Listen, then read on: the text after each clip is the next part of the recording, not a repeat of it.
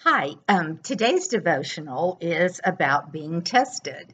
And our scripture today comes from James chapter 1, verse 2, which says, "Consider it pure joy, my brothers and sisters, whenever you face trials of many kinds." Well, anyone who's ever given up a bad habit knows how hard it can be to resist taking back up that habit. Because just a few days after quitting something, you're really ready to start doing it again. And the feeble attempt of trying to quit was little more than a miserable exercise doomed to failure. Well, there's nothing more difficult than denying ourselves.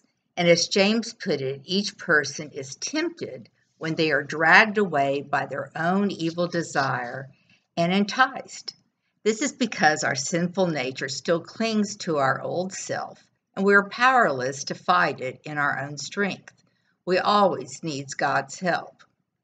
Well, things and habits we struggle to deny reveal desires that harm the body and stifle the soul.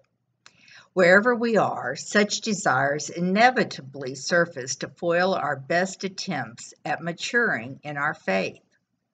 Testing, writes James, develops perseverance, a dedication to grow and mature in Christian patience and wisdom. And perseverance includes the disappointments of our miserable failures. And when our disappointments reveal a hidden temptation, we can be thankful to God, who gives wisdom generously to all without finding fault. God is our help and our strength, always. There is great joy in God's gift of wisdom to discern an unhealthy desire and to work to discipline ourselves, to conform to the mind of Christ. So, have you asked God for wisdom to withstand temptations?